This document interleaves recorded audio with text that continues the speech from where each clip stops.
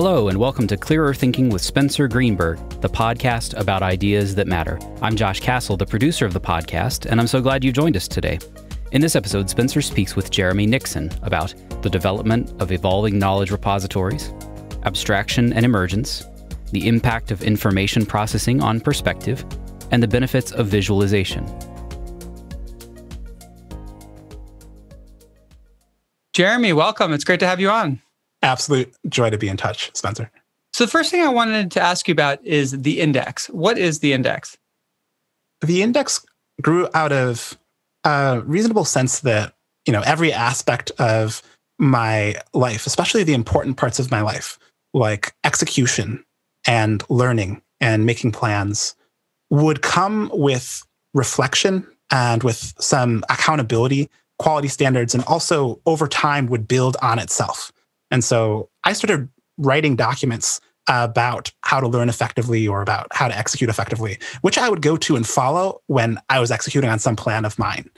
And over time, I built up models of so many subsystems that it ended up being a comprehensive take on how to live. And I tried to collate all of these documents in a single place called the index.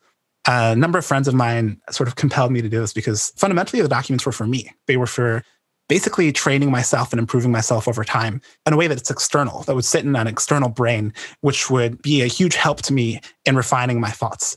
And as somebody who was, quite creative intentionally, I would just start adding all of these different documents on decision-making, on creativity, on habits and introspection to a single place, which basically would be my external brain that I would come into contact with whenever I was trying to improve. Yeah, what I love about the index is it's sort of an externalization of your beliefs about many, many, many important topics, but it's also a living organic document. So unlike, a series of blog posts where you probably would write them and then just kind of never touch them again, it seems like you're actually updating your views. And as you update them, you're kind of updating the index along with it. Is that right? Yeah, that's absolutely the idea. And the concept of evergreen notes has become somewhat popular lately. Andy Machisak, for example, who has created an incredible blog, has a number of notes that he keeps online that are constantly being updated. But in my mind, you do, over the course of your lifetime, end up doing a tremendous amount of learning, which can drop. So I guess that in part, I was horrified at all of the things that I had learned about how to do things effectively, which I didn't bring to bear on the actions that I was taking moment by moment, and which didn't get fed back, where I would say, learn something about a decision that I made that had gone terribly. And in the absence of having a decision journal that reflected on those decisions, would just make the exact same mistake over and over. And actually, at a moment when I was horrified, I guess I threw together a group of people, mostly Stanford students who were interested in the same idea, so that we could collectively ask ourselves what mistakes we had been making repeatedly and create some accountability system for not making them again. And there is a sense that it's very easy to go through life doing things that are actually predictable to yourself if you're willing to be metacognitive for a moment and think about what's been going on. And there's a level of external social evaluation that can come to your own understanding of how you should learn or how you should act or create that is very easy in writing, but that's next to impossible in language or in conversation. And so enabling all of those things were huge upsides of building this comprehensive document. Yeah, so just to step back for a moment, I want the listener to imagine that every time they learn something new about, let's say, decision-making, they go update this document that reflects their current best understanding of decision-making. And whenever they learn something about values, they go update another document that reflects their best understanding of values. And then all these documents on all these important topics are all linked together to each other, kind of forming a web. Because that's basically what Jeremy has created, this web externalizing his current understanding. And where can people find this if they want to check it out? So this is pinned to the top of my Twitter feed. It's called The Index and has remained pinned there for the last year. And there is a website that links it. So I guess Jeremy Nixon at github.io, where you can also find it.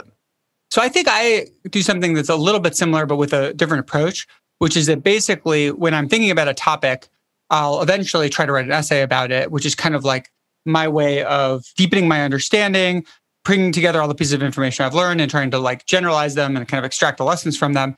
But it does have the unfortunate side effect is that it tends to be a static document. And then, I'm on to the next topic. So I really like your approach, but I'd love to hear some of the benefits you feel like you've gotten from using this approach.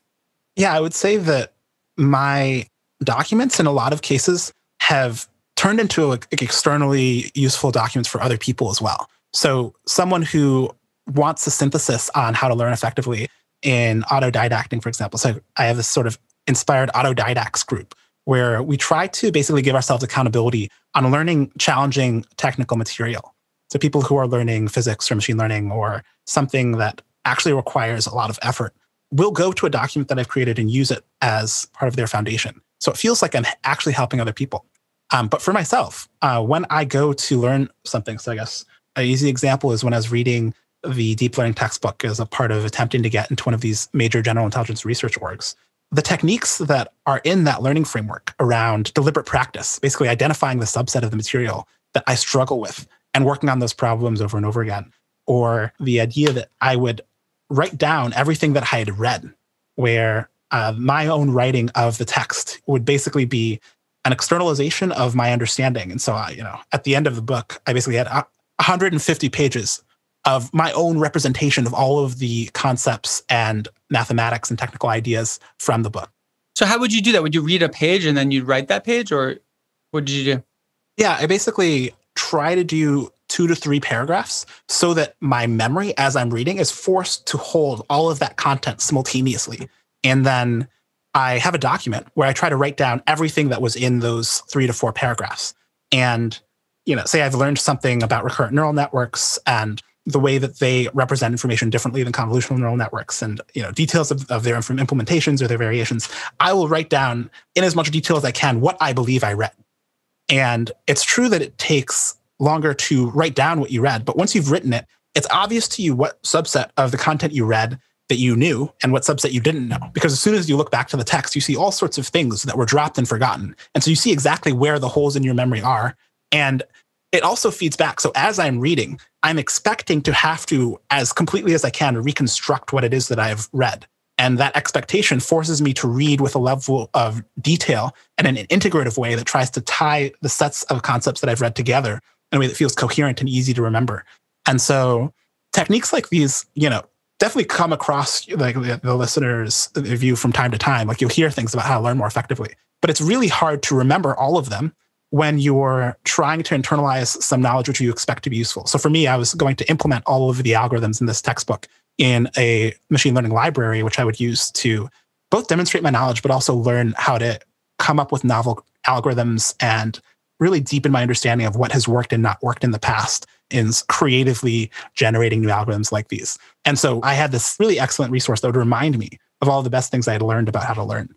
Would you go back to that, like before learning sessions, and review your learning how to learn document? Yeah. So I guess, at present, I have a textbook reading habit and I go back to it weekly, if not like bi-weekly. It's called Compressing Content on How to Learn. And I guess my Twitter handle is JVNixon, JVNIXON. If you're interested in seeing this Compressing Content on How to Learn doc, it's in the index. Right. And how often do you update it? Basically weekly, monthly. It depends on what's going on in my life. But at present, Inspired Autodidacts is doing these sort of weekly meetings. And so at our last meeting, someone who was talking to me about spaced repetition, and I used to be a pretty heavy Anki user. I built a number of decks where each deck represented some text. Could you explain spaced repetition? Yeah, of course. So the concept behind spaced repetition is that there's a forgetting curve where over time you forget things in a way that is progressively worse. And so if you're reminded of them at the right point in time, you can actually install them in memory for much, much longer than if you were not very intelligent about when you reminded yourself of some content. So I guess like one way to learn things is to review it every single day. But researchers in memory realized that the rate at which you forget actually should inform when you restudy something.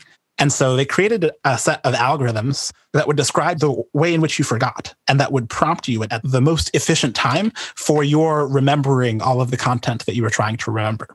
And so the idea of spaced repetition is you space out the repeated experience of whatever the concept is that you're learning so that you basically install it in long-term memory, but at minimal cost. Right. So you learn an idea today, and then maybe you get quizzed on it tomorrow. And then if you get it right, maybe you get quizzed, a week later. But if you get it wrong, maybe you get quizzed immediately after, and so on. That's exactly the idea.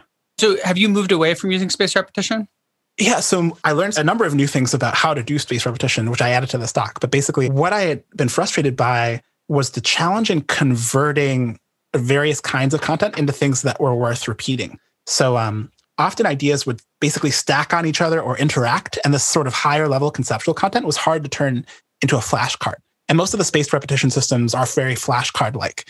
And in my mind, converting an interesting concept in machine learning into a flashcard, say it's like the bias variance trade-off or the idea of inductive bias and all of its consequences. Usually these are hierarchies and there's structure to the knowledge. And I don't know how to say, well, here's a concept, inductive bias, and here are like a set of examples of inductive biases in a flashcard. And I would like to sort of preserve the concept and instantiations of the concept structure in a card, which was challenging for me. And this member of the autodidacts group described that he basically would try to use his visual system to, first of all, visualize the answer to the flashcard. And so he basically was using two modes of processing. But also he described a method for adding structure to these cards that I hadn't heard before. And so I went back to my compressing content on how to learn document, updating spaced repetition with this new set of ideas. And I basically have made a few heroic attempts to use it in the past, some of which were super helpful. So for language learning, it was really, really helpful. But some of which I would say were abject failures. So I guess some of my textbooks, I just really struggled to use spaced repetition effectively for, which now I have some hope about. What idea gives you hope that you learn that spaced repetition might be usable for these kinds of ideas? Yeah, so it's really the thought that I can integrate my visual system with my sort of like standard conceptual memory, where he was like in his cards, including some visual representation of the answer, which he expected himself to remember in addition to the textual representation of the answer. And so in my mind, say you're trying to remember like something about residual nets, which are basically going to have a pass-through connection to future layers. You would both try to remember like some textual answer, but you would also have some visualization, which you would describe and which you would try to remember. And in the face of seeing the card, would come up with both representations of the response. And so much more consistently remember what was on his card. If you read any major text about these sort of memory champions, they typically will build expansive palaces of visual concepts and use this synesthetic version of memory in order to improve their memory. And so there's a very fundamental principle behind it, the sense that humans are visuospatial reasoners.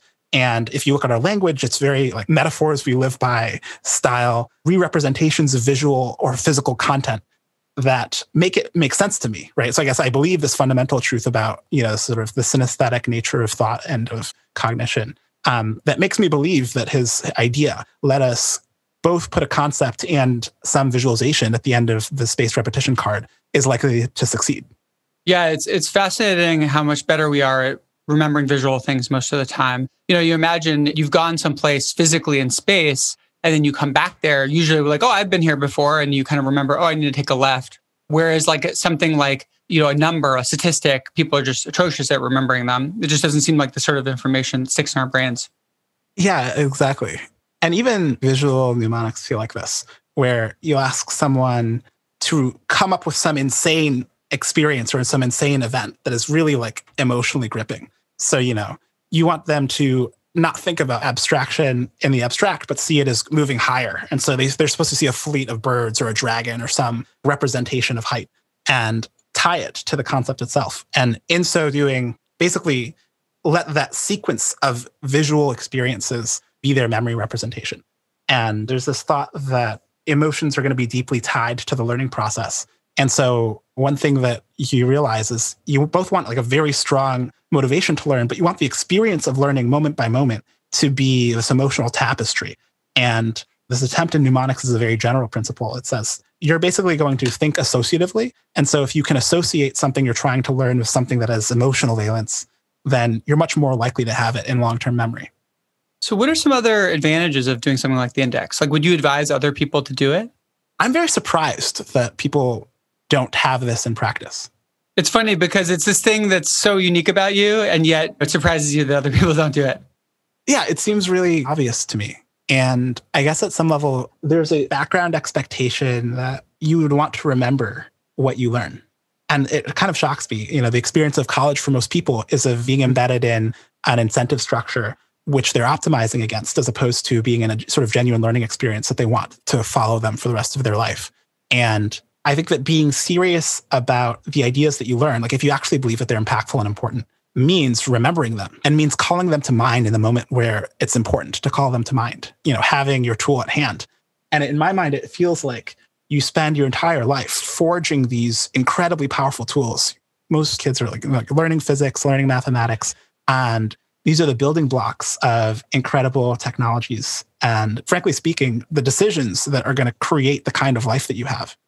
And they promptly forget them, and it doesn't bother them somehow that they're forgetting them. And I guess that there's insufficient meta memory so that you can't experience your forgetting in a way that is sufficiently visceral. And in my mind, the fact that you can't remember that you forgot is the main determining factor for why people don't do things like the index. If they could see everything that was being lost, there would be a sense that, this was a cataclysm, this was a Ragnarok, and that there needed to be some way to hold on to all of the truths that were likely to create your future. I think that's a really great point, that not only do we forget almost everything we learned, but we are not aware of the fact that we forgot it, right? It's sort of one of the properties of forgetting. It's sort of like I was experimenting with different techniques to fall asleep faster, but I was having this difficulty of telling which ones worked, because when something worked, I would fall asleep and then I wasn't sure if I'd actually been using the technique the next morning. So I think it's really shocking the degree to which so many people who say they want to learn, think they want to learn, read, blog posts and books, and then just forget virtually everything and have no system in place to make sure that doesn't happen. Yeah, and often there'll be this vague background sense that in having read the blog post or in having read the book, that they have a better intuition now for how to learn, or that somewhere in their subconscious experience is valuable information about learning. And so they think, oh, actually, well, next time I learn, I must be improved. But I think that mostly that's untrue. And that in practice, you actually do have to remember what you learned in order to use it. And that if you use it, the gains are dramatic. You read about the athletes who employ deliberate practice in comparison to those who don't. It really is dramatic. But if you merely know that at some point in the past you read a book which mentioned deliberate practice, you're going to be in a much worse place, because you won't actually be able to bring it to bear on your actual learning challenge right now. And a lot of these techniques work because you use them. They don't work because you know about them. Yeah, I think there's something that might be confusing to people, which is that when someone gets to a real level of expertise, it doesn't seem like they're using the explicit knowledge very often. It seems they're just doing the thing. But often you need the explicit knowledge as a scaffold to take you from naive intuition to advanced intuition, right? So for example, someone who's expert at martial arts is probably not thinking about how to do the right punch, right? They just do the right punch. Whereas someone who's a beginner has to learn explicitly about what the right way to punch is. Then they need to practice it until it gets fluid, and they can actually self-critique because they have that cognitive system 2 understanding of how to do the right punch. They can critique their own punching during practice. Yeah, absolutely. The Art of Learning by Josh Waitzkin. I love that book. Oh my God. The sense that you can achieve mastery systematically is so strong in that text. But he has this idea, he describes as circles within circles, where you will internalize a principle one stage at a time, where, he'll describe a 6-stage throw where he practices intensively each stage, the push on the opponent and the way that they create space and the way that their creation of space leads to a sweep by him. He'll describe each stage in intimate detail and describe the way in which his practicing of it internalizes it into his muscle memory, into System 1.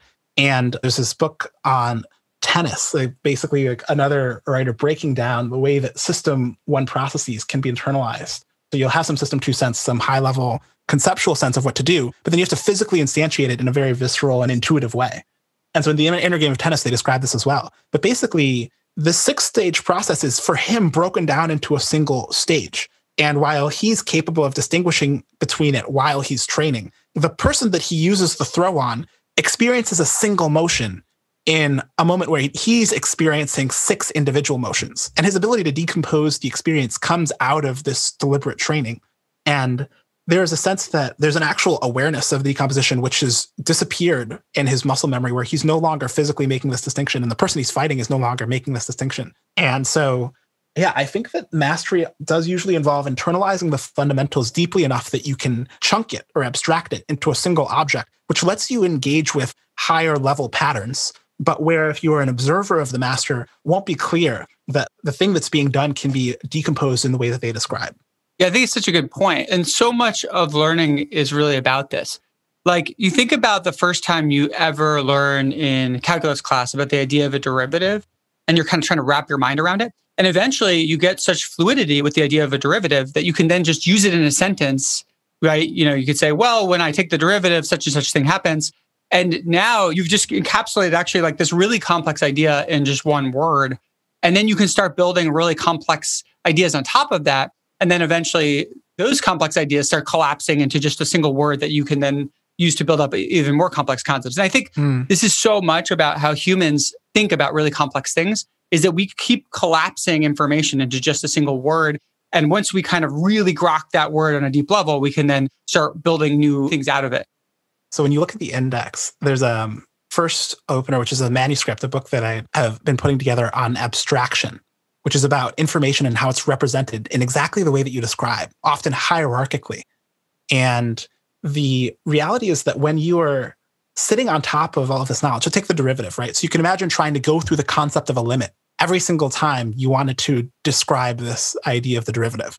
And everyone can sort of visualize the set of rectangles that are being aggregated in some integral. You're sort of trying to approximate the area of an object. But basically, by encapsulating that information into a single word and then composing many words that are all encapsulations of lower level underlying content with each other into even higher level abstractions, we are capable of describing incredible amounts of information with a single word. And one tragedy about it is it's conflationary. So it'll take things that are slightly different in a lot of cases. Take the concept of China or of America, conflating the government with the people, with the economy. In a lot of cases, it's hard to say, China has decided, as opposed to a particular institution or a particular leader within, right? So there's a conflationary damage that comes out of using language this way. But there's also so much representational power, where in a single sentence, I can describe the sentence as a composition of words, all of those words, including huge amounts of information, where every time I say the word, every single word that exists is under that banner, right? And so it's just an incredibly powerful tool to be able to describe transformations on a huge scale with a single bit. I guess a part of me is just astonished at its power and its depth, and the way that we can automatically do transfer between different objects by saying, okay, actually, here's a pattern that occurs in one context and a pattern that occurs in another context. If I describe both with the same word, or say both are defined by the same word, I can learn about them simultaneously. Everything I learn about one is transferred to the other automatically just via the description. Yeah, that's so cool. I think about this with regard to psychology research. And when I'm talking to my colleagues, I often use this metaphor of thinking about the solar system and saying, if you're really, really far away from the solar system, you can treat the solar system as just one thing, the solar system as like a kind of a dot. But then when you start getting close to the solar system, you have to start realizing, it has different planets and it has a sun and so on. And, I think about this in psychology research, because let's say you're studying personality. Maybe you want to think about something like agreeableness as just one thing, right? And that might work for a bunch of contexts. But then as you start getting closer and closer to agreeableness, you have to actually start noticing the fact that it actually is a bunch of things. Agreeableness itself, subdivides into a bunch of things. And each of those things can further be subdivided and so on. And sort of depending on the context, you've got to be moving down and up these levels of abstraction in order to actually still make sense of the thing you're talking about in order to reason about it properly. Yeah, I absolutely love that. And, the farther that you zoom in on many of these concepts, the more complex they sort of decompose. And there's almost this sort of recursive decomposition. So you split agreeableness into subsets, and you split the subsets into subsets.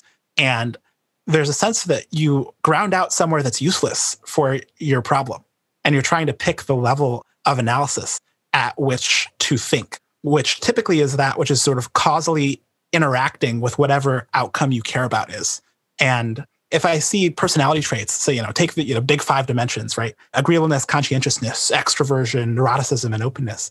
If I am trying to think about a person, having 5 traits is really useful, because I can ask, where are you on these 5 traits? I can hold that all in working memory simultaneously. And you can see these as abstractions over behaviors or over dispositions, where lots of people will have disagreeableness, agreeableness kind of response. And so you can aggregate over people saying, actually, you're similar to all the people who have agreeableness level 54, like negative 50 or something like that on the negative 100 to 100 scale.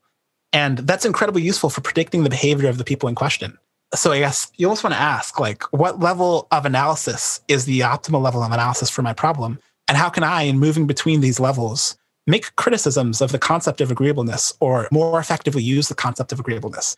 Where people will at a high level say, I don't like their personality. And if you try to decompose that, you could actually ask, which subset of their personality? And what do you mean when you say personality? And this big five decomposition of that concept is itself a decomposition. Absolutely, yeah. And so, for example, by some breakdowns, agreeableness splits into things like trust, altruism, compliance, modesty. So you might, when you're actually thinking about a specific person, as opposed to kind of trying to average across many people, you might start asking yourself, well, okay, this person's very agreeable, but what do I really mean by that? Well, I mean that they're very altruistic, but actually, they're not really that modest, And so now you can start splitting that apart and getting a more modest view. I also think this comes up when you start looking at the correlation between variables, when you're like, oh, well, agreeableness correlates with something else. Let's say, being less good at negotiating. I'm just making that up, but let's suppose you find that. Now you can start asking the question, okay, but which part of agreeableness really is driving that? Is it the compliance part or the modesty part or the altruism part? And so it lets you ask kind of more interesting and nuanced questions. There's a sense that these recursive decompositions, in some cases, ground out in something clear, and in other cases do not. And a number of friends of mine are really big fans of first principles perspectives. And one way to go first principles is to do these kinds of recursive decomposition, where the canonical example is Elon starting SpaceX and saying, what is the price of the nickel in this rocket? What is the price of the iron, of the metals in this rocket? And if you ask what the prices of all of the components of the rocket are, you get a number that's 1.5% of the overall cost of the rocket. And from that point ask, well, actually all we care about is composing these materials in a very particular configuration. So it's trying to sort of bottom out what the price of this object could be, which comes in part from asking this recursively decompositional question of the physical world. And in my mind, this thinking tool is incredibly general. So it's a cornerstone of a creativity system that I'm interested in, where you try to ask intentionally, how is the concept that I'm using flawed or conflationary? And in so doing, we'll come up with things like trust as a subset of agreeableness, right? And when you find the decomposition, you can say, oh, actually, well, there are lots of traits like these that we could recombine into some different higher level trait. So, if you say agreeableness comes out of these 4 subtraits, well, why are they being combined with each other? Is that useful? And, I know the big 5 comes out of eigen decomposition, this sort of principal components analysis over personality question data. So there may be some foundational claim there to say, actually, agreeableness is importantly made of these subcomponents, and they shouldn't be divorced from one another. But in a lot of contexts, people aren't that careful about how they design their conceptual scheme. And the concepts that they use are, in most cases, how they do their creative work and are how they represent what the thing that they're interacting with is. And so as soon as you just decompose the major concepts and what you're engaging with, it's I work in machine learning, so I think about these concepts like regularization or supervised learning as Borg-like constructs, huge and incredibly conflationary. You can get a lot out of breaking these things down and seeing clearly exactly what it is that are driving effects that you care about. And a lot of the process of normal science is making these decompositions happen at a lower level than a folk experience of the system would have it happen. Are you facing a tough or important life decision? Then you should try using Clearer Thinking's Decision Advisor tool to make it easier. With this tool, you won't have to stress as much about those big life decisions. The Decision Advisor can walk you through even the most complicated situations in minutes, so you can come out on the other side with a better idea of what to do. To use the free Decision Advisor tool, or to find Clearer Thinking's other free tools and mini courses, head to clearerthinking.org.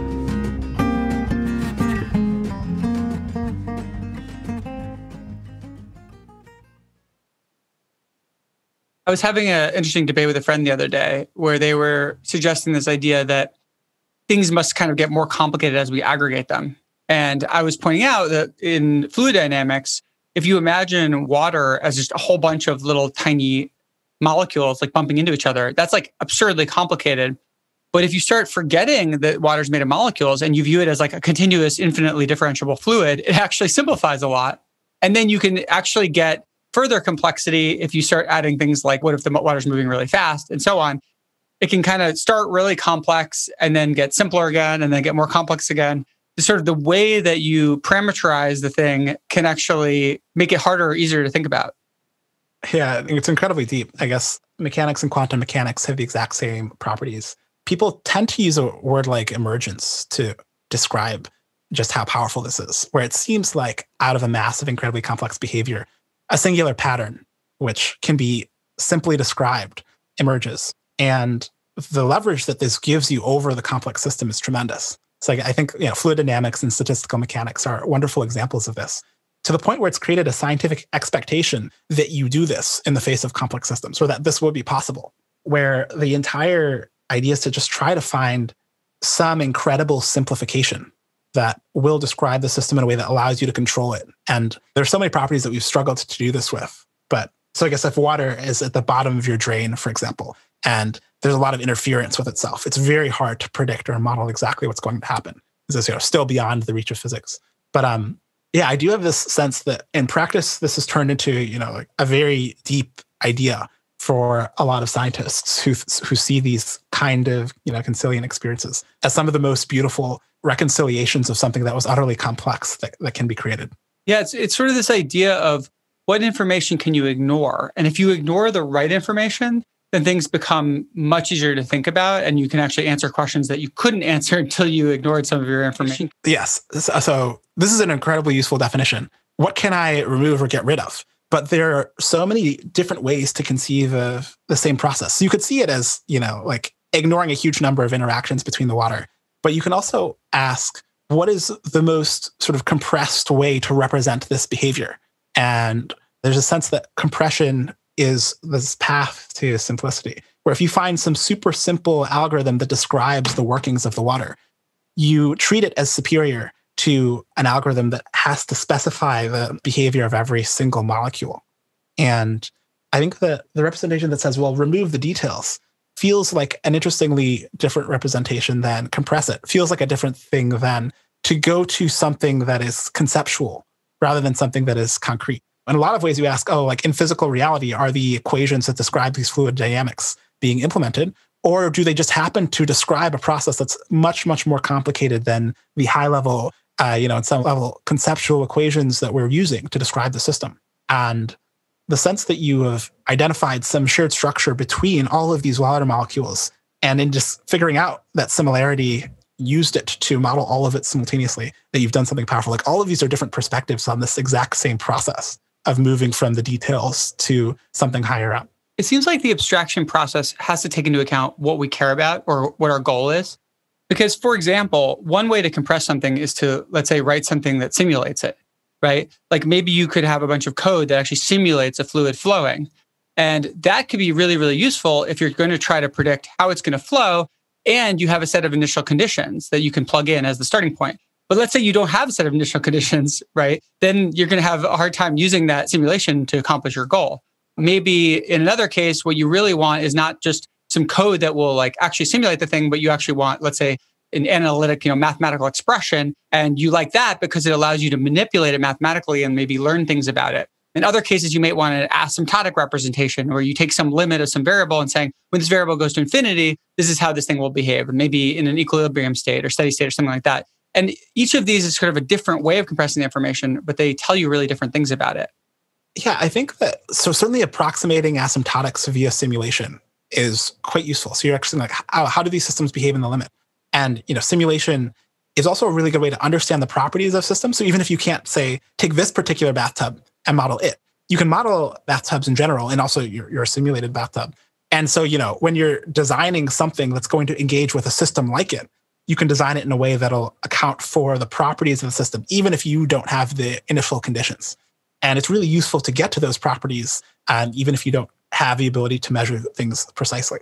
And so, often I ask, can we use simulation to inform decision-making? So when something happens in the world and I want to know what's going to happen in future, I go to some set of simulations of the future and I consult those simulations to make a prediction about what will happen in actual reality. And because the generators that underlie the simulators are flooded with data from actual reality, the predictions are typically quite accurate. And so there's just a lot of power in coming up with some generative model of the system where you can create its outcome in sim. And it does make you wonder, these are all interestingly different approaches to trying to figure out what's true. Where in this case, you have some generalization objective, like you want a prediction that's going to generalize across your simulations and in the real world. And you're going to try to use a lot of information from the real world to inform those simulations. And in a lot of ways, you can build practical tools that are almost impossible to build if you don't make this assumption that your ability to go from simulation to reality is quite good. In a lot of cases, you can approximate the diff between your simulation and actual reality and account for it. And in so doing, build a very potent predictive system. Do you have an example of using that kind of approach? Yeah, I guess the OpenAI robotics challenge where they had a robot basically take in hand a Rubik's Cube and solve a Rubik's Cube is a very good example, where they built an in-depth simulation of this robotic hand. And the simulation was run, with many different parameters. And in solving the Rubik's Cube in Sim, they were able to figure out what parameterization of the movement of the robot's hands would actually move the cube in a way that was consistent with solving the cube. And the sim to real problem is really important because if you're going to try to collect data on how to move the robot's hand, the process of collecting data in the real world will be incredibly slow. So, moving the robotic hand in such and such an orientation takes time and it takes energy, it takes power. And you typically want to do this in parallel. So you'd have to set up hundreds or thousands of robots in order to approximate the amount of data that they were able to collect in simulation. And so, in a lot of ways, this challenge was only solvable because they could go from simulations of the hand's movement to the actual hand's movement with some corrections. So they basically had to adjust the results of the simulator to take into account maybe some physical reality that wasn't quite captured in simulation? Yeah, that's right. And you can use a model to basically fine tune. So you take the prediction from the simulated outcome, you took some small amount of data from the real world, and you just train a simple model that can do a correction. Oh, cool. I heard about companies doing self-driving car stuff that were experimenting with using simulations of like driving in cities with the idea that, okay, it's hard to go video record, a million miles of a self-driving car driving around. Maybe you can just have like a video game that's like quite realistic to real life and you can drive around millions of miles in the video game real easily. I don't know if this ended up actually being useful, but I thought it was a cool approach. Yeah, I think that especially depending on the algorithm you want to use, you want to generate as much accurate data as you can.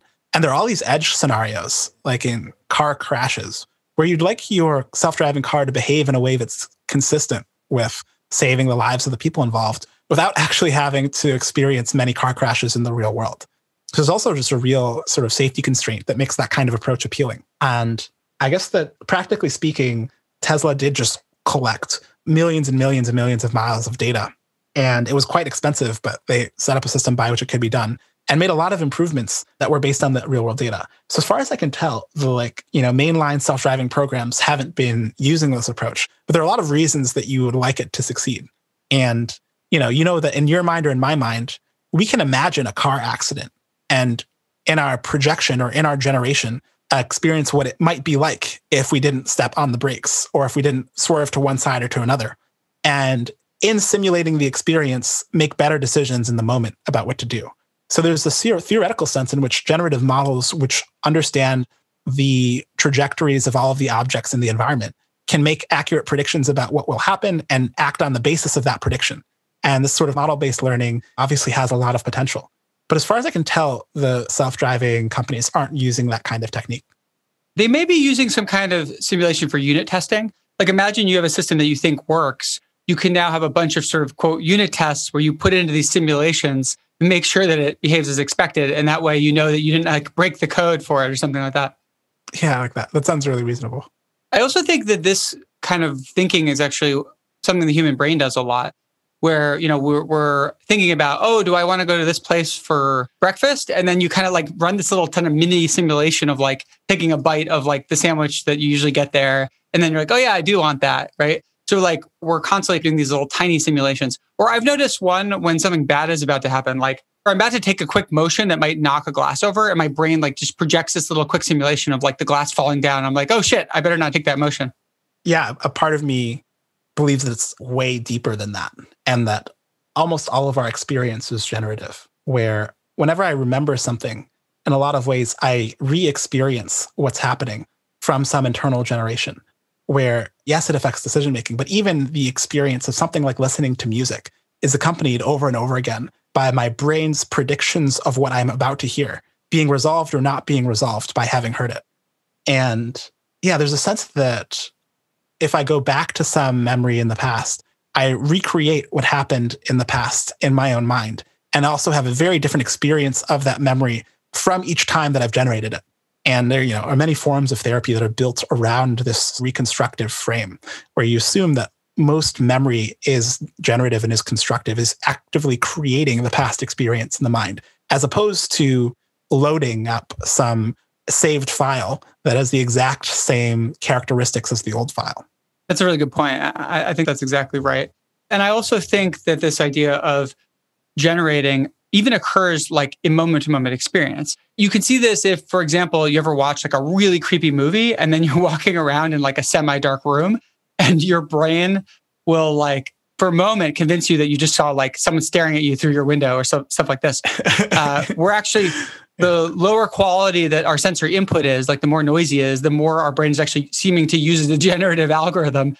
And that generative algorithm seems to also be partially adjusting for whatever just happened. Like if we were just watching a scary movie, it's going to have a bunch of scarier stuff in the generation, right? And it's actually constructing our experience on the fly. Yeah, I think we've all had the experience of fearful thoughts generating other fearful thoughts as well. And it's like fascinating to watch yourself be in these loops or watch people that you talk to be in these loops where their experience of their own thoughts is like clearly spiraling downward in the case of, fearfulness, where you imagine all sorts of horrible things that could be coming or could be happening. Because what's inside you is like a visceral felt experience of fear, which is justifying itself through ideas that you're coming up with. And, the experience of psychosis or of someone who's paranoid is that they'll have an internal, generative experience of fearfulness that can come up with an entire range of specific things that they're afraid of, but that's coming out of, an internal experience that's generating it. And you can train yourself via scary movies for sure. But I think this training is very general. And honestly, if you decide how you want to feel, you can find, the kind of media, the right kind of media that will like indoctrinate you with that feeling and immerse yourself in it to a degree that you see it everywhere and experience it everywhere. In practice, we're held within pretty clean bounds experientially by just watching normal television or going through life normally. But I feel like there's a world where you control your information flows in a way that gives you the constant experience of insight or of growth or of compassion, things that you would actually want to experience. And via neuroassociative training, you're basically going to have thoughts that are consistent with whatever patterns of experience you've been seeing, in the last 2 or 3 weeks, or that you've seen intensively over a period. And that immersion experiences are very much like this, where suddenly, you're having dreams in Chinese because all that you're experiencing is Chinese. And I think a lot of learning is taking place through a lot of associative conditioning, which can be controlled intentionally, but frankly, which our like education system isn't particularly built around, and which are, even our work systems aren't particularly built around. So do you have a way of setting your kind of information intake to try to produce these experiences? Yeah, absolutely. I mean, the obvious thing is like who are you going to spend time around? But I would say immersion is one of the most intense paths to learning, where if I can line my life up on multiple axes simultaneously. So, giving an example of, machine learning, when I was learning it in 2015, I wrote an idea list. I set a 10-minute timer and under time constraint asked, like, how could I create an immersive experience of machine learning for myself? And I realized that in the evenings, I could go to events where I'd have intense conversations with researchers and with data scientists about what the futures of this technology could create and how they were building the systems that they were building. That during the day, I could immerse myself via textbook reading and implementation. And that on the weekends were fun, I could go to hackathons and basically build interesting side projects that came out of it. And so you do actually, within like 2 or 3 months of complete immersion, realize that your mental patterns are completely tiled by the set of structures and patterns that you've been seeing in these texts. So I don't know. For me, like statistics is incredibly general. So a lot of it was immediately applied to real life for me. I'd say, actually, what does it mean to overfit on my experiences? And I'd see the way I overfit to my relationships, that most people will overfit to like a small number of data points that aren't necessarily representative of a greater whole. And that concept would be so present that you couldn't help but notice just how much data you had for a lot of the claims that you were making. If you're learning about statistical power in this immersive detail, you'll ask, oh, actually, how well-founded are all of my beliefs on the kinds of data set I have access to? And you start evaluating data for like how many data points those data points are looking at. So you read a book and you're like, okay, exactly how many data points has this author received? So a relationships book, have they coached 500 couples or 5? These concepts, when you're immersed in them, completely totalize. Yeah, I think it is a fast path to learning. And people find they can only learn language when they move to the country where it's spoken and they speak it all the time. But on some level, like most technical learning, whether it's mathematics or programming, is in fact language learning. And I think people benefit a ton from these immersive experiences, but have no structure with which to make sure that they happen. And honestly, I think a lot of language learning is hamstrung by the absence of these programs. So you say language learning is because you have to build up all these concepts and then build on top of those. Is that what you mean? So if I go to China, I will like learn Mandarin much more quickly than if I am like speaking English almost all the time, but go to Chinese class for 4 or 5 hours a week. Oh, no, but I mean with, let's say, machine learning, you're saying it's still language learning. Is that just because you're thinking of each of these concepts as part of the language? They definitely are. So, I don't know how often you read textbooks, but if you've been reading a textbook for 2.5 hours to 5 hours for like 4 or 5 days in a row, let me speak for myself. My language patterns change dramatically, noticeably. So suddenly optimization is everywhere. And I'll see the ways that systems in my world are the results of optimization processes that are in a state of equilibria. And equilibria properties are everywhere. You'll start to realize like what the properties of the data that you're using to inform your beliefs are. And I guess like regularization would be everywhere. I would think of working out as regularization, where in machine learning, there's the sense that you can simplify a model by constraining its weights to be within a certain regime. And when I work out, especially if I was sprinting or if I was doing some sort of cardio workout, that would feel like the regularization workout, where I was taking my body, which would typically get larger in the face of like muscle stress, and I was refining the muscles or tampering them down. So I don't know, there's a sense that earlier we were talking about like synesthetic learning and the way that the visual system would interact with our conceptual representation of knowledge. But yeah, I think it's a very similar idea here, that when you're immersed in a conceptual set, you end up tiling the way you experience everything. So I guess earlier this week, I was reading The Road to Reality by Penrose. And I just started seeing the geometric patterns across the trees that I see outside, the way that they're cylinders that are like recursively branching off one another in triangular forms. And just the generality of geometry is kind of stunning. And you see just how many right angles are everywhere in the way that they recurse on themselves. Well, they have a bookshelf, and every book on the bookshelf has right angles, and the bookshelf has right angles. So I think that if you do sufficiently deep immersion into some set of ideas, you do just start associating it with everything that you experience. It reminds me of the Tetris effect that some people get while playing video games, where they'll, after they've been playing Tetris for too long, they'll start having this sense that like every object in their life could be like slotted into other objects. They're imagining like, oh, this building could fit right between those two buildings and so on. And it's sort of like your brain is so used to doing that thing that it starts trying to do it everywhere. And, for Tetris, that's probably not very useful, but maybe if it's reading machine learning textbooks, actually, that is really useful because suddenly you're trying to find applications of those ideas in everything you do. Yeah, I completely agree. Have you had the Tetris effect? I have not, but I've definitely had it when I was a kid playing video games, where when I would close my eyes, I would start seeing like generative simulations of the video game, but involving, let's say, characters that didn't actually exist in the game. It was like my brain inventing kind of variants on the game, but like not on purpose, just that would happen with my eyes closed. Yeah, a friend of mine would play Tetris Friends. This was maybe a decade ago. And I was really competitive with this friend across everything. Like we both had test score competitions. We would both autodidact AP tests to see who could basically get the most fives. We had all these competitions, but he was the best Facebook friend that I had on Tetris Friends, number one in Tetris Sprint and Tetris Marathon. And I spent 3.5 weeks grinding against Tetris Marathon and Tetris Sprint to surpass his scores. And for the last week, every single night, it was Tetris, all like the dream Tetris going in, a dream Tetris coming out. And I guess that I don't know to what degree my like dream or generative experience of Tetris was integrating like the knowledge of exactly where to place a particular block at a particular time and like how to set things up so that you can drop 2-4 blocks simultaneously on the side column. But I definitely had it hard. It doesn't seem like a coincidence, right? Like when you do something intensively that's new, your brain wants to start generating lots and lots of examples of it. It feels to me that this is some kind of like self-learning process. What do you think about that? Yeah, I think that the brain is basically saying on some level that I am consistently being forced to work on this kind of problem or really need to work well on this kind of problem. And working on these problems activates a pattern. And in consistently activating the pattern has been rewarded in the past. In my experience, I can see my Tetris Sprint score go from 220 to 210 to 2 minutes flat.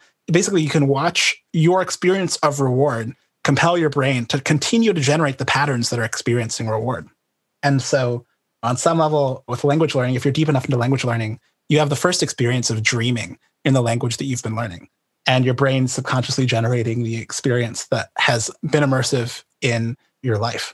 And at some level, I think, there's a lucid dreaming, framework where you can trigger lucid dreams by having a trigger point in the real world, Like I would use like the attempt to put my finger through my hand every time I went through a doorway. And my finger would clearly go through my hand when I was in the dream, but would stop at my hand when I was in a doorway. And in waking up in these lucid dreams would always just be seeing patterns from day-to-day life being reinforced as this sort of default dreaming experience. And I think a lot of dream interpretation came out of this sense that, there were deep connections to what was happening in your life, from visceral emotional challenges to whatever it is that you're learning. So it does seem super general. I remember seeing a machine learning paper once where they actually generated new training data by like basically using generative models to construct new training data and then plugged it back into the algorithm. And you might think that sort of would just like overfit or something, but actually these like new training examples they generated that were sort of like the training data actually improved the algorithm. And I thought that was pretty interesting. I don't know if that work has really made much impact or not, but that idea that you can sort of remix what you've seen into things you've never seen, then say, well, what would I do in these cases that I've never seen? And then that actually might prepare you for new cases in the real world. Yeah, the paper's title is World Models, and it's by David Ha and Jürgen Schmidhuber. And in a lot of ways, Schmidhuber has been very influential in creating a number of algorithms in machine learning, but also a number of theories, which we can talk about. And I would say that this idea where you're going to have a generative model, so I guess in their case, this sort of recurrent neural network. You want to define a generative model? Because we've mentioned that word a few times, but we haven't really said what it is. Yeah. So there are two definitions that occur in the literature. So one is that it just generates the output. So typically, the input to a machine learning model is text or is an image. And with a generative model, instead of saying this text its sentiment is positive, so it's a happy sentiment. So I guess it's a positive review versus it's a negative review. It might be the outcome. What you want to do is generate the text itself. So say, let's generate a positive review. So tell me something about this MacBook Pro that is really positive. And the generative model is going to write you something that's very interesting. Right. So instead of saying, here's some text, tell me if it's positive, it's like, generate some text for me that's positive, right? So it sort of reverses it. Exactly. I also just want to point out that there are a lot of machine learning algorithms that work on other types of data besides text and images, but those are just two examples. Yeah, and that's a really important comment. Honestly, in the face of deep learning, so many ML modalities have been forgotten. So I guess gradient boosted decision trees, like all of the like sort of spreadsheet data that you'd like to train on, there's so much data in the world that has been neglected. So I feel like it's important. But there's another formal definition of generative modeling, which focuses on as an inversion of Bayes' rule. So usually like you're going to try to predict Y from X as opposed to predicting X from Y. And you're just trying to build a density model, like build a model of X, of the data itself. And typically it's hard just because the data is usually much higher dimensional than the outcome, especially if you're used to working with classification. Images are quite large. And so trying to generate every single pixel is a much more interesting task in a way than trying to say from an entire large set of pixels, say, this is a cat or a dog, one or the other.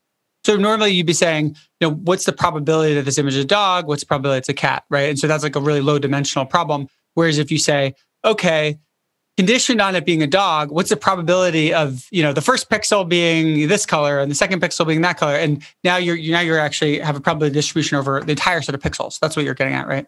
Yeah, that's exactly the idea. And often there will just be thousands and thousands of pixels. And the space of all possible dogs is quite large. And, it's on a dog manifold. Like it's connected in a way to like all of the other images of dogs. It's just a very large space. Whereas the binary, is it a dog or a cat, is a super simple outcome.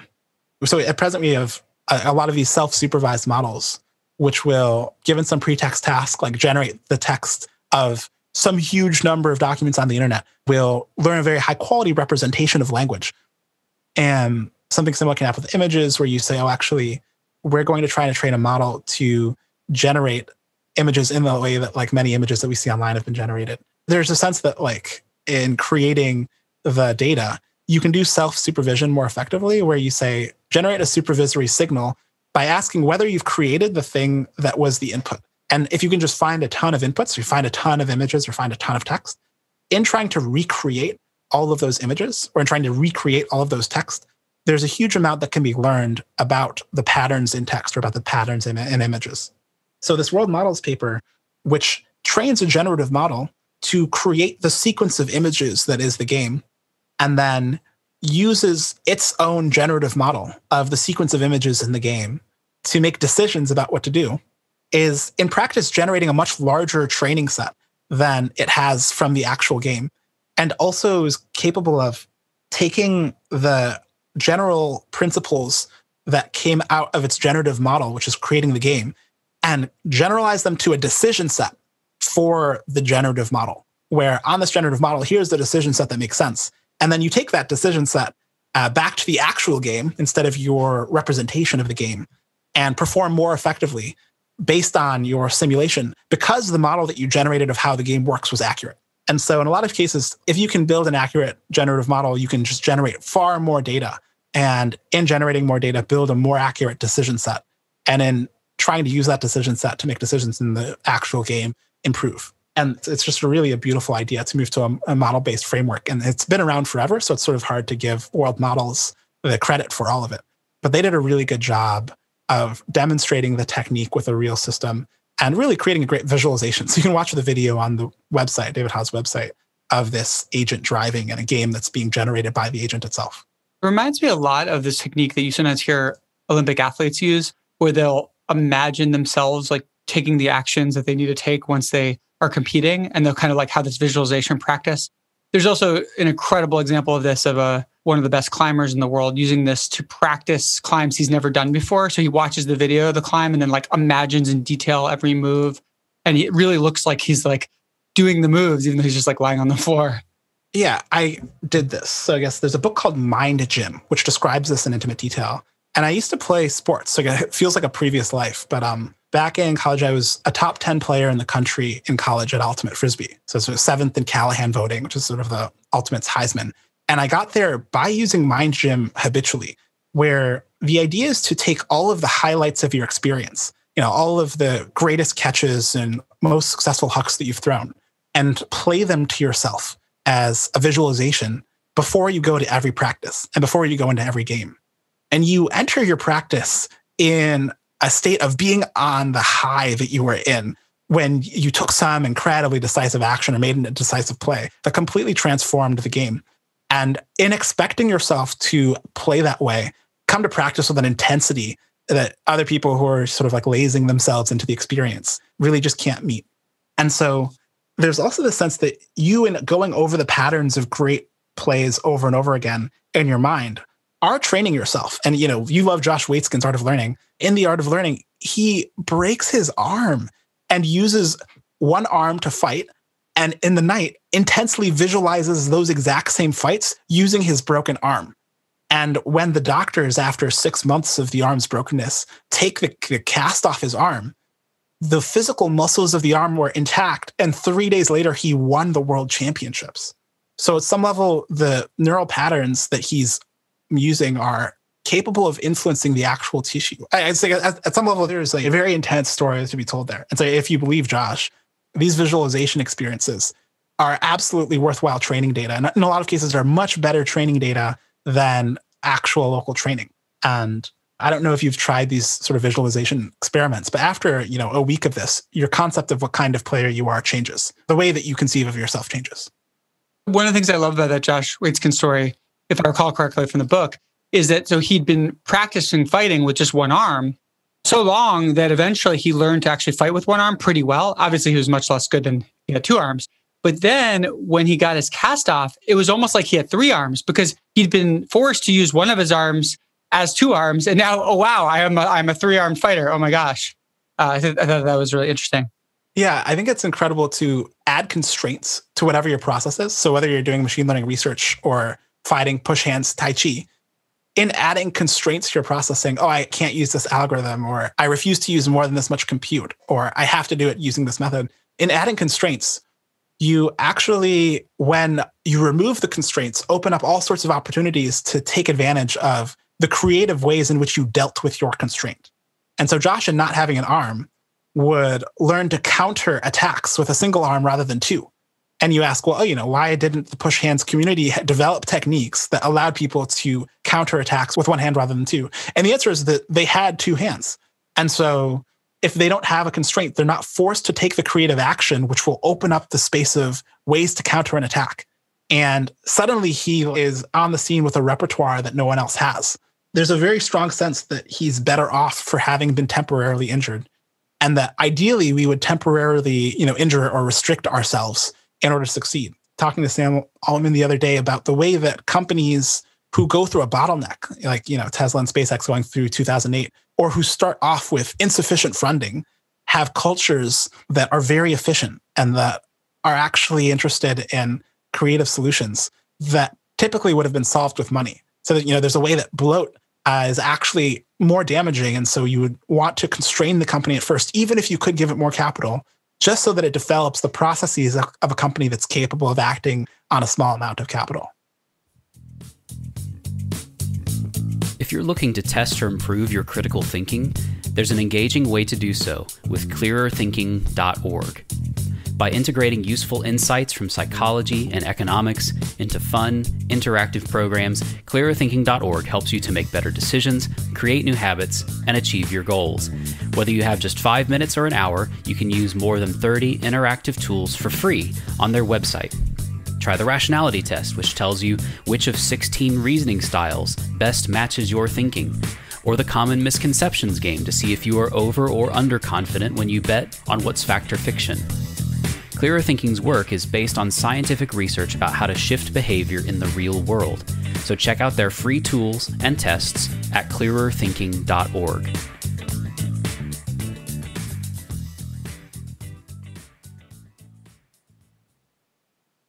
There's also this way that constraints seem critical to being more creative. I find that it's often very hard to think of an idea without some kind of constraint added. And then whatever constraint you add actually very much influences that idea. So if you're trying to think of a business idea, just, okay, come up with a business idea. Like, that's really hard. But the more narrow you make it, or the more constrained you make it, suddenly like the ideas start to flow. Any thoughts on that? Yeah, plenty. So I guess I teach workshops in systematizing creativity. And one of the most popular uses this principle. For example, if you want to constrain your thinking and business idea creation, you ask, how would I accomplish this business goal in much less time than I have in mind? Say, I have to get a successful product out within a month. What product do I create? As opposed to giving yourself a year or 10 years. And you'll realize that along all of the time constraints, so if I had to build a product in a day versus in a week versus in a month, you have a very different concept of what kind of product you would create. And you start to tile the space of possibilities as you move the constraint up and down. But obviously, time isn't the only resource that exists. So, you have attentional constraints, you have money constraints, and you have constraints to your assumptions and to your social network. And so one way to be systematically creative is to ask yourself how you would solve the problem you're currently solving under some span of resource constraints. So how would I do this with no money? How would I do this with $10 billion? How could I productively actually use $10 billion to help solve this problem? And in tiling the space of solutions, you'll get very different solutions, which can in some cases be composed with each other in a way that forms a better solution than what your original solution was. The thing you do under intense time constraint might actually be the best thing to do under another time constraint, but you didn't think of it until you added the constraint. Or maybe you could do it 100 times, and doing that time-constrained action 100 times is better than doing an untime-constrained action once. And there's a sense that your attention is a fundamental limitation. So, how could I attend to this maximally or minimally, or with more intensity? And what would come out of that? And so I guess there's a sense that if you come to a problem and can define the kinds of constraint that create creative solutions, that you can very quickly generate a space of opportunities that you wouldn't have had the idea of without this systematized creativity. I see these constraints as doing at least two things, probably more than two. But one of them is it's sort of like the input that your generative model uses. You're kind of conditioning on this constraint, and then that lets your generative model generate a new thing it wouldn't have generated. But the other is a psychological phenomenon. Like, I think one of the questions I find really powerful is when someone's sort of like, well, I wish I could do this, but I can't. Just asking, okay, but what if you had to? Like, what if the world was going to end? Or what if your family member was going to die if you didn't do it? And then suddenly people come up with all sorts of ideas of how to do it. So I guess what I mean when I say it's psychological, I mean, there's some kind of limiting self-belief about your own capability, and this can free you from that. Yeah, and it's actually a complete breath of fresh air on some level to enter a new conceptual frame, new conceptual set of assumptions, right? And in my mind, most behavior is actually limited by these psychological beliefs. So I guess I built this sort of limiting belief extraction system because it just seemed so important to figure out the fears that were in the way of action. One easy example is company starting, where in my mind, the act of starting a company has been turned into this huge psychological barrier And rather than it being like a job you get hired for, people have to change their concept of themselves in order to do it. And there's the sense that as soon as you get committed to a particular identity, that identity comes with a lot of assumptions about what you can and can't do. And, a job or a particular relationship or a background, I'm from this place. All of these things typically come with all sorts of underlying psychological constraints, which in a lot of ways are completely disconnected from the actions that you could just take, where the moment by moment action of writing your book or creating your company have next to nothing to do with the psychological constraints that you've placed on yourself. And finding a way to have the people take the actions absent the psychological constraint is, in my mind, one of the highest leverage kinds of action that I can take. So I'm looking into how to just dramatically reduce the psychological burden to company founding by basically just hiring the CEO, hiring the company, right? And asking, can we just turn this into another job? A kid out of college says that they want to get, that they don't see as different in some fundamental or identity-based way than going to some other job. I think one thing that stands in the way of people doing things is credentialism, where people basically say, well, I don't have the right credentials to work on this thing or even have an original idea about it. And personally, I'm something like a 99th percentile anti-credentialist. And I know this because I actually went and developed a credentials test because I was curious about this and I actually measured myself. You can take it on our website, clearthinking.org, if you're curious. But it's about, to what extent do you believe that someone should have the kind of appropriate credential for something before they give their own opinion about it or go work in that area? Yeah, this feels like it's a source of one of the greatest losses of talent that our society sees, where systematically people invalidate themselves for tasks that are actually really important based on other people's conception of whether or not they have sufficient credentials to do it. So I guess there's plenty of this ethos in the Valley, and part of the reason I inspired autodidacts, where the auto is about self-learning, is that the credentialing institutions don't have systems for all sorts of learning that I think are fundamental. I think are really necessary if you want to make great decisions and if you want to build the kind of institutions which can create the progress that I think is worth creating. And so there's just an intense frustration that if someone hasn't created, a creativity credential, people feel like they're not allowed to try to systematically master creative processes. And the institutional frame says that there has to be a credential for something in order to optimize for it. But practically speaking, what it means is that the identities that people are capable of taking on are those that are demarcated by the credentialing system. And so if there's not a job that backs the kind of beliefs that you want to have, or if there's not a PhD that backs the kind of beliefs that you want to have, the kind of thing that you're interested in becoming is invalidated.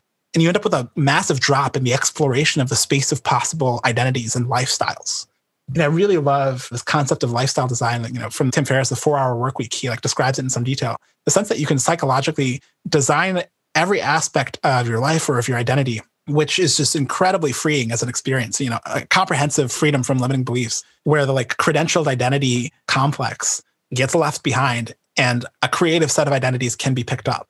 And so I don't know, what pathway to creating communities that systematically do away with credentialing do you have in mind? I guess if you had to solve this for your friend, how do you solve it? Because I do spend a lot of time basically trying to break my friend out of credentialist frames, the classics. I don't have enough time.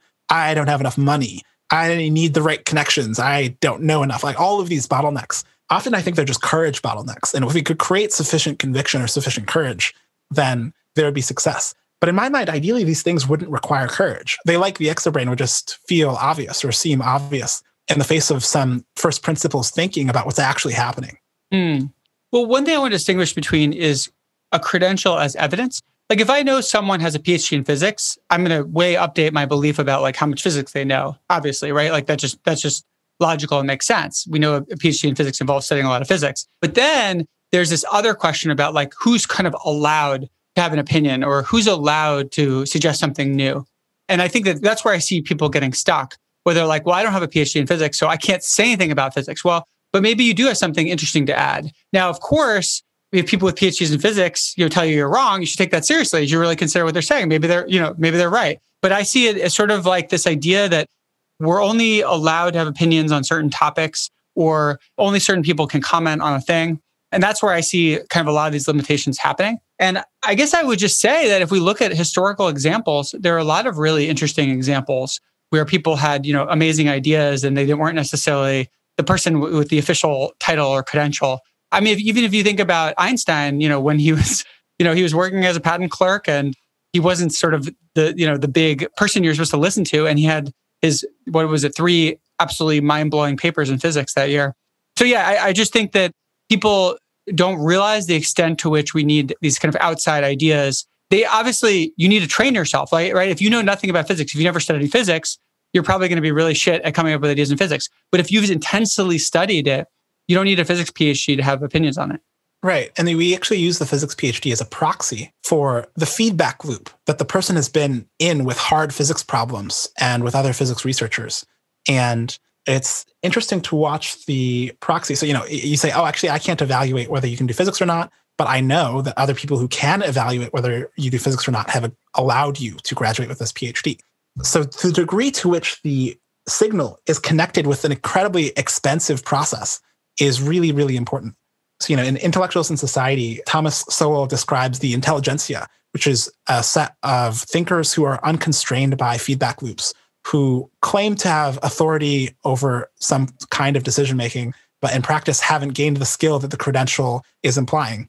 And it's actually, it was very easy under the pandemic to watch the responses of the rationality community, for example, to the pandemic in comparison to that of, government officials or even, FDA and CDC bureaucrats, and just watch the dramatic difference in the quality and the competence of their thinking come out as if they had been engaged in totally different feedback loops with the kinds of decisions they were interested in.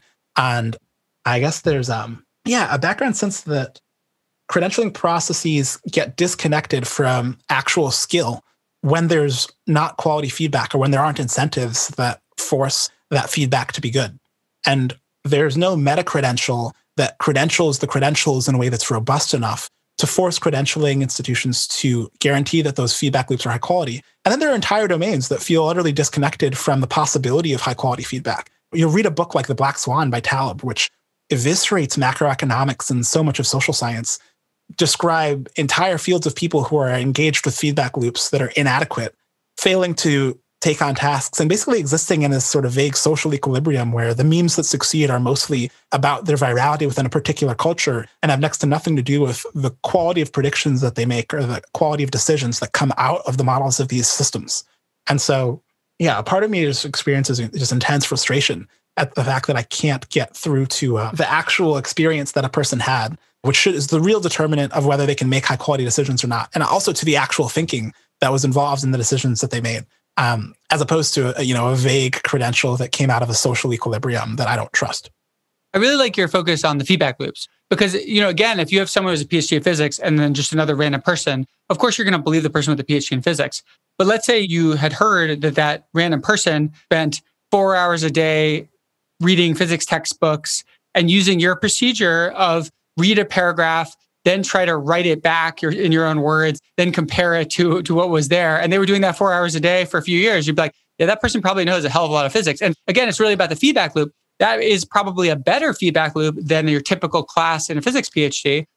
So if you were able to actually run that for long enough, you could be competitive. Maybe you could even be better than the average physics PhD. Of course, very, very few people in the world will do that. And I just wanted to add something which this conversation keeps making me think about, which is, so we have this idea of becoming an elite athlete.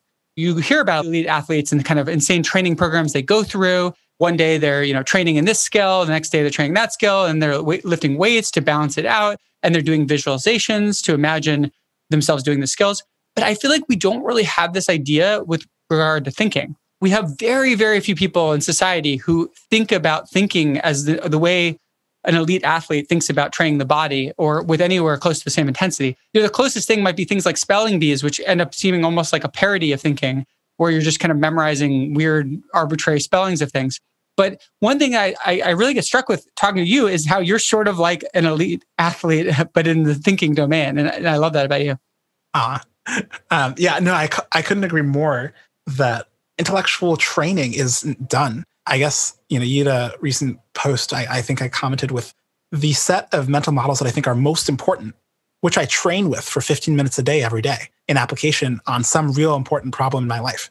And I guess it's shocking to me that people don't take thinking seriously when it's determining their decisions and really determining their outcomes.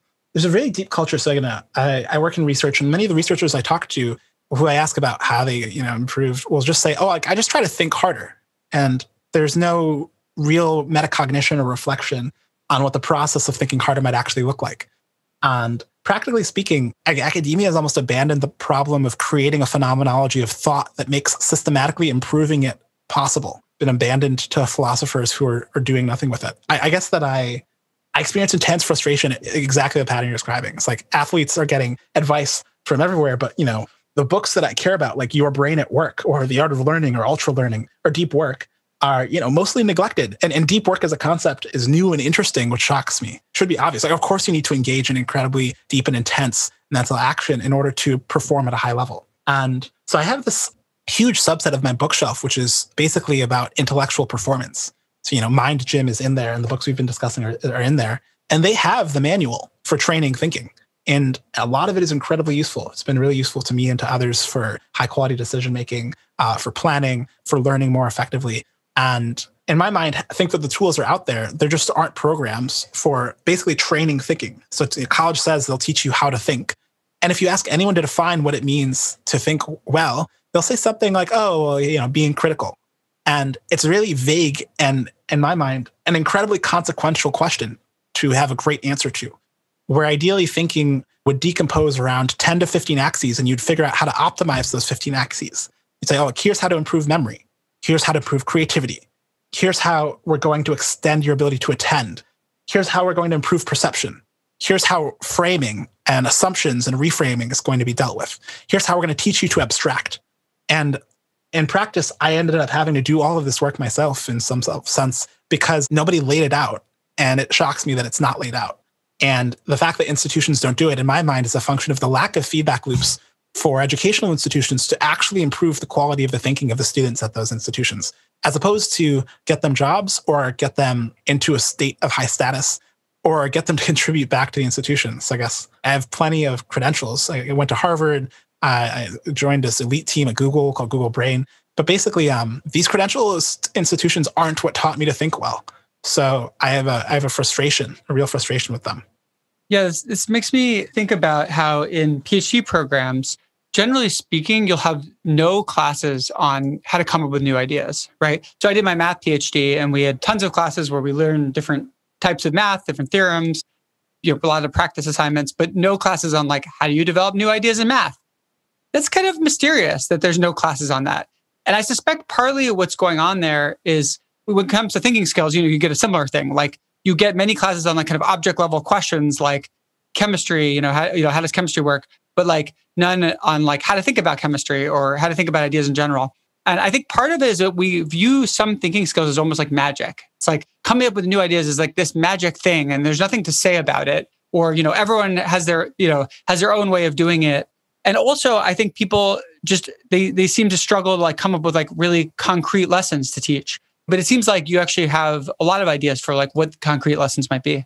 Yeah, if you want to take the genesis of mathematical creation, Henri Poincaré wrote an incredible reflection on mathematical creation, which describes a set of techniques by which you internalize an intuition for a problem, the way that you let the problem sit on your subconscious, the way that your subconscious in processing these problems has insight early in the morning or in some hypnagogic state, right, where you're between sleep and not sleep. And it seems like Poincaré basically queried 100 of the greatest mathematicians at the time, trying to understand what happened, practically speaking, in their minds as they were engaged in mathematical creation. And as far as I can tell, there aren't graduate programs that make this a point of focus for students whose main job will be to attempt to create new theorems and attempt to delineate new domains in mathematics. And so, yeah, a part of this feels like a sense that it is magic, as you say. We can't interrogate the thinking process as if it was also a system that could be understood.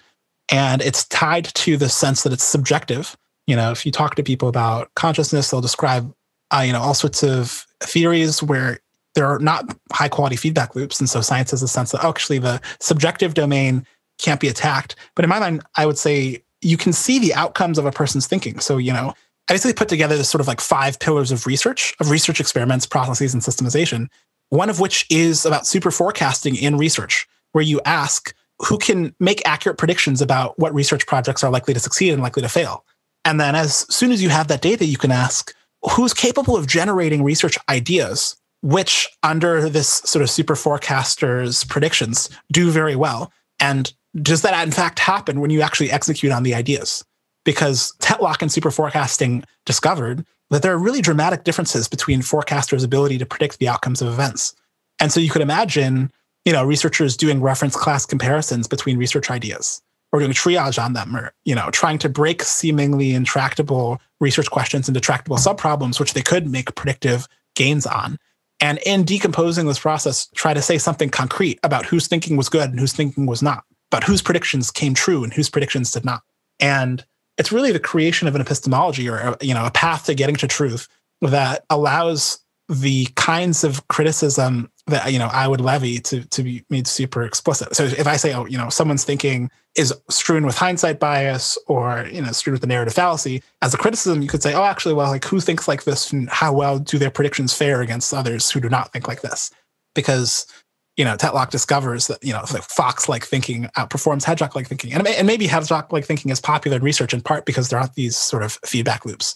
Do you want to describe fox and hedgehog thinking? Yeah. The thought, really simply speaking, is that the fox will put many different models together. So I guess we'll try to say, I believe, take the heuristics and biases literature and economics and decision making. I believe in all of these different models, and I'm going to use those to make a prediction, by basically composing them with each other, realizing which ones are active or not active in a given scenario.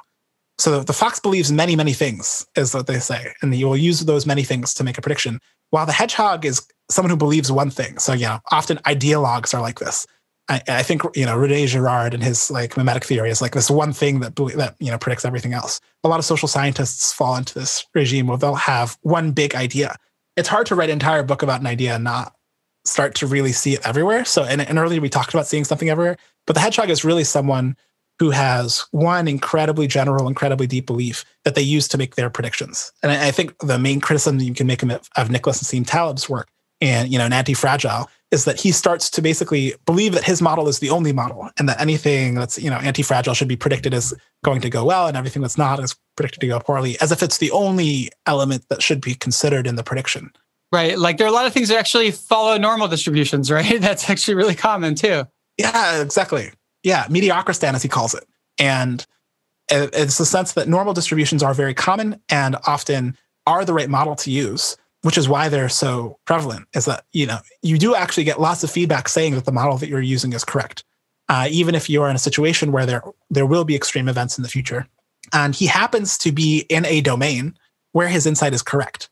But when he moves out of domain, he actually enters a world where normal distributions are the right way to think about things, but will still be acting as if they are as deceptive as they are in finance. And the fact that the equations that quants in finance are using happen to make these assumptions, which are incorrect, it doesn't mean that every single domain is going to be like that. And I think it's really important to notice that the insight is conditional. So you can't actually be a hedgehog about it who knows one thing. You have to check, am I in the conditions where my model is actually going to work? And if those conditions hold, by all means, use your idea. But the fox realizes that these conditionals have to happen. And the fox has models for when the condition holds and different models for when it doesn't hold, and actually applies those different models in those different scenarios. So the thought is these kinds of ideas aren't prevalent in research. A lot of researchers are hedgehogs. They'll have one big idea, they'll believe very deeply in it, and they'll go with it in the long run. And I think at the collective level, this is actually good, even if it's sacrificial. So many researchers get sacrificed. They all believe in one thing, the thing is wrong. But the one researcher who believes in the one thing that turns out to be right, gets treated as a god, gets treated as a quote unquote godfather of the field, and is rewarded handsomely in this sort of power law way for having believed deeply in something and ignored everything else. And there's a question, from context to context, which kind of research environment or ecosystem do you want to encourage or do you want to be in? Because that's also probably a conditional question. It depends on what you want out of it. So Jeremy, before we wrap up, I just wanted to ask you about Deugenesis. What is that? Tell me some of your thoughts. Yeah, concretely, the question of why religion didn't adapt quickly to the sort of new epistemologies like scientific thought and new paths to acquiring truth always surprised me. And there was a sense that the future of religion was going to be tiled with sort of non-ideological religions that were willing to sort of evoke all of the emotionality of a religious experience, but also would try to impose some dogma on their believers. So I guess how essential is the dogma?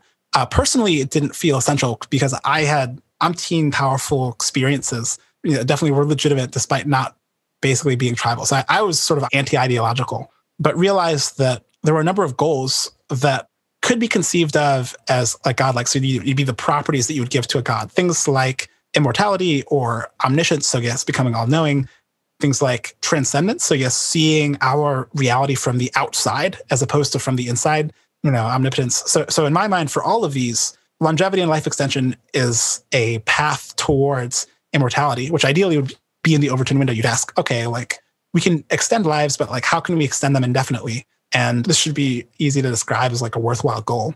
The sense that, with omniscience, trying to become all-knowing, there's a question of what the all is. So is it all human knowledge? And in one case, you'd say, actually, with Google search, I can look for other humans who have written anything, right? And there's this like sort of extractive sense that if I can do search in all of the documents effectively, that I can answer any question. And that, in the face of a brain-computer interface, may be able to very quickly get access to all knowledge that humanity has managed to, say, collate on the internet or in any informational format, as sort of stepping stones on the path to achieving some ultimate goal, which would be conceived of as having all knowledge and making all of that knowledge very practical and useful and accessible. Let me make sure I understand what we're talking about here. So this idea of Deugenesis, it's that there are these properties typically only described by religion, like this idea of being immortal and all-knowing and all-powerful and so on.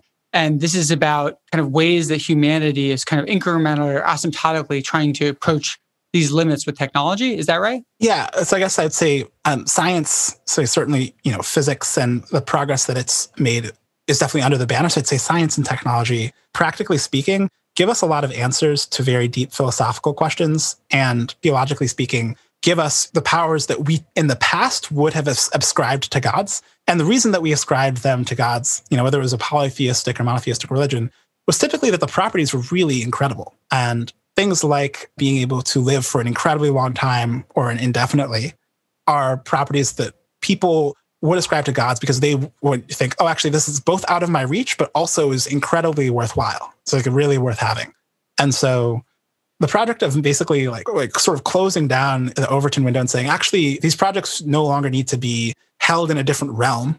We can take them on as a to-do list is a big part of the goal orientation of this Deugenesis frame. And so the decomposition of Deugenesis is God Genesis or God creation, and asking how can we basically accomplish all of the major properties that God's tended to have, not because God's had them, but because the generator of attributing them to gods was that these were the highest properties that were worth having, that we could conceive of. And, as we conceived of higher and higher goals, we would continue to attribute it to entities which we couldn't touch or which we couldn't be a part of. But they're obviously incredibly important and useful to the degree that we can accomplish them.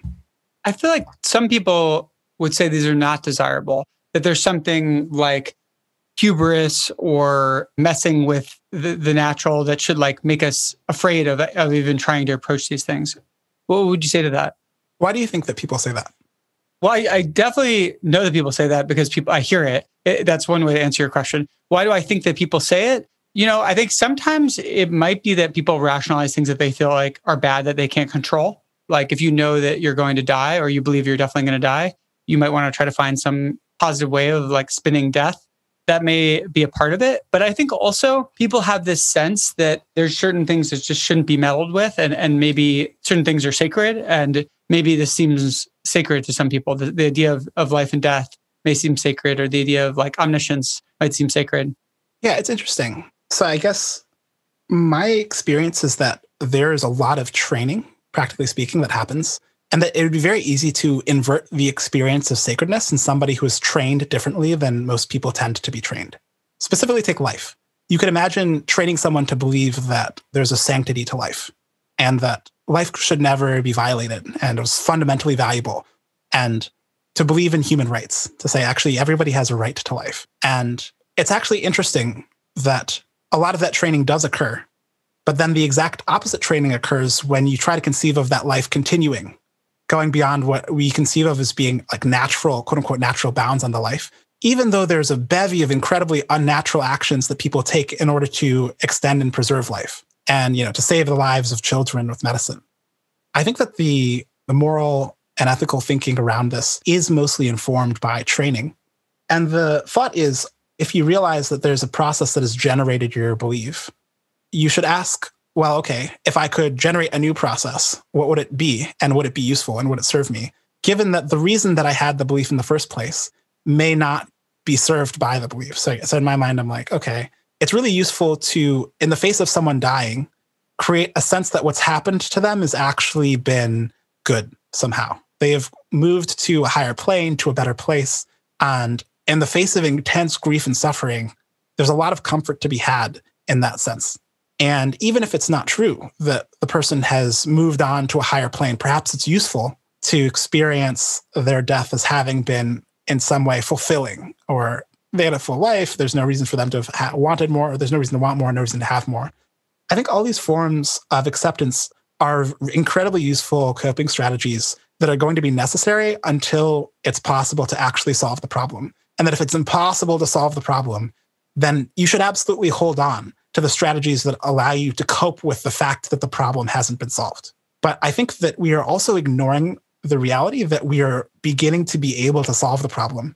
And we're throwing attempts to solve the problem under the bus unnecessarily when we could be turning them into the highest missions of our society. What would that look like? Kids who, grew up with ambitions, who wanted to achieve what I would say is sort of the concrete abstract. So typically kids will say, I want to be an astronaut. That was me. Or I want to be president. Typically want to reify something that everyone around them believes is really worthwhile. And in my mind, ideally, you would have kids who grew up deciding to go into biology, whether it's genomics or nanobiology, trying to actually solve the problem of death itself, trying to say, I don't want my grandparents to die or my parents to die. If I can work on a program with a suite of scientists who are attempting to repair arbitrary human tissue, then I will have achieved the level of status of an astronaut or of a president. And, the people around me will love me for having done it. And so, practically speaking, we use these status orientations to make decisions about who to value and not value. And then people, realizing the way that our civilization's status is oriented, decide what to do. And so in so many ways, our art becomes self-fulfilling because, it turns people into heroes or villains. And in a lot of ways, I could see very easily a world where these goals became, the things that people aspired to and the things that people respected others the most for. Because frankly speaking, everyone you know and love is going to die. And it really is only because we don't believe we have a chance of stopping that, it becomes okay that we spend our time doing all sorts of things that have no relation to extending their lifespan. And so I think the possibilities are actually in a lot of ways constrained by our belief that the outcome isn't possible. And that as soon as the outcome, starts to be achieved or becomes possible, you will see a reorientation of the way the status is divvied up and also of the beliefs that people have about what's possible. It is fascinating how little research goes into extending longevity, especially given that age is such a strong predictor of disease, right? If we could slow down aging, that would be sort of fighting all diseases simultaneously, or most of them, I should say. And yet, really a tiny, tiny, tiny fraction of medicine is about slowing down aging. And, there's a few pioneers that have tried to push it. And they get a lot of pushback of people saying, they shouldn't be working on that. Yeah. And they pretend not to be working on what they're working on because the social reaction to their goals is informed, in a lot of ways by a religious history and an ethical history that says that life has to end. So in a lot of ways, we live in a death cult. Right. And realistically, we're not going to make humans literally immortal. It's more about having, more years, hopefully more decades to enjoy life, right? Yeah, I think so. At least that seems like what it's possible to get into the Overton window. And practically speaking, the ability to choose when you die would be much nicer, right? So I say, 200 to 300 years for me, perhaps. And, maybe there's no point at which I actually decide to get off. But then there's an interesting concept of identity and the continuity of experience. So, when I say I live forever, I'm usually referring to my body's continuity. And there's a sense that my conception of myself or of what I am can become divorced from my body. So some people really do feel like they identify with their thoughts more than they identify with their physical body, for example. And the concept is incredibly conflationary. And it's useful, of course, to say like every part of your body and every part of your thoughts are the thing that constitute you. And over time, they're consistent with each other. So it makes sense and it's very predictive to use a concept of I that works that way. But it's not at all clear to me that these things can't be usefully decomposed in a way that makes identity much more general. And I think that the way we conceive of these things will definitely change as we create technologies that question the way that our conceptual scheme is currently set up. Because that decomposition only makes sense when you can't experience things that other people experience. So, if you have a brain-computer interface and you can message another person and you can also, as they, perceive, so say they have some vision experience, if you can project that vision experience onto yourself, it's not going to be totally clear to you what the barrier is between your perception and their perception. And in the face of that lack of clarity, standard notions of identity aren't as useful as they were before. Like it starts becoming a sort of confused way to represent yourself, to say, oh, actually, I am just like the continuity of my body. When suddenly like your perception, which feels like a very fundamental part of you, is integrated with other people or even with a network of people. So I think that a lot of these concepts from a pragmatic perspective become less useful in the face of improvements in science and technology. And so when you say like, you will live forever, like that will also change as the way that we conceive of ourselves changes. There are topics like death and also things around animal rights where it seems like when someone brings them up, people have this discomfort with the idea immediately. For example, they have discomfort with the idea that the animals they eat might be suffering a great deal before they eat them. And it seems like a natural thing that we want to alleviate that discomfort we feel. And so both with death and with animal rights, I just noticed people like it's like they're trying to get back a response as fast as possible that like relieves that discomfort. And so you'll hear, people immediately rationalize the fact that we die or immediately rationalize why it's okay to eat animals. And I just find that a fascinating psychological phenomenon. And I expect kind of as you're saying, as technology improves and it becomes easier to live longer and longer, it may feel less necessary to do this kind of rationalization. But also same with animals, like as it becomes easier and easier to not harm animals in eating them, like for example, through lab grown meat, or clean meat, people might actually be able to accept more that like, oh yeah, it is probably bad to like keep a chicken in a tiny cage its entire life, right? That is kind of, the technology actually opens up the psychological barriers. So I'm just curious, what would you say to someone who's like kind of knee-jerk reaction is that like death is actually a good thing? My response to the animal suffering thing is definitely relevant to my response to this person. So with the animal suffering question, there's a distance from the problem because the way that the system abstracts the experience of suffering away from you.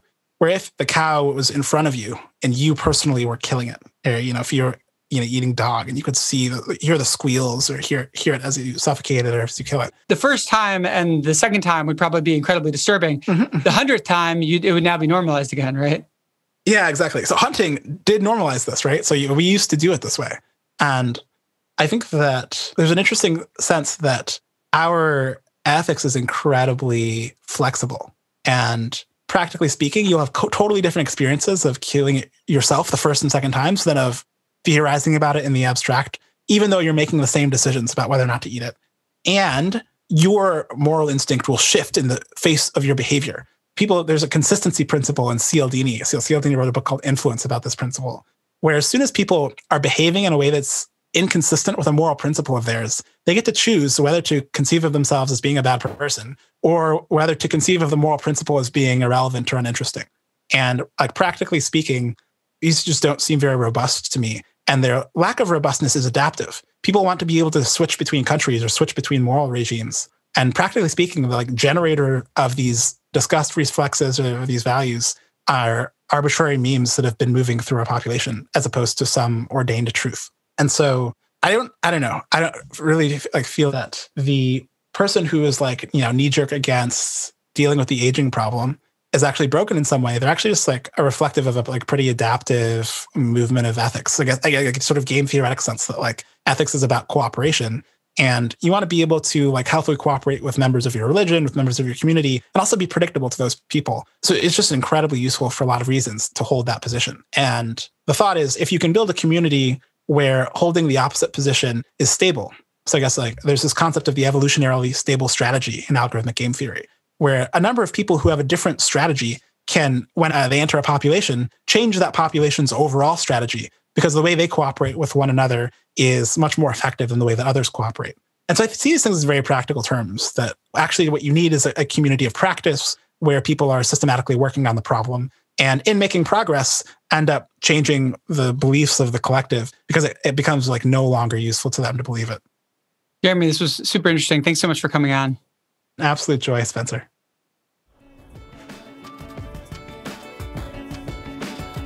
Thanks again for listening. If you have questions or comments, we'd love to hear from you. You can email us at clearerthinkingpodcast@gmail.com, or you can call and leave us a voicemail at 321-341-4669. To find out more about Spencer, visit spencergreenberg.com. To find out more about Jeremy, take a look at his bio in the show notes. And to find out more about our show, visit clearerthinkingpodcast.com. If you like the show, we hope you'll rate and review us wherever you get your podcasts. We also hope you'll subscribe to our email newsletter called One Helpful Idea. Each week, we'll send you one idea that we think is really valuable that you can read about in just 30 seconds, along with that week's new podcast episode. You can sign up for the newsletter on our website, clearerthinkingpodcast.com. Thanks, and we'll see you next time.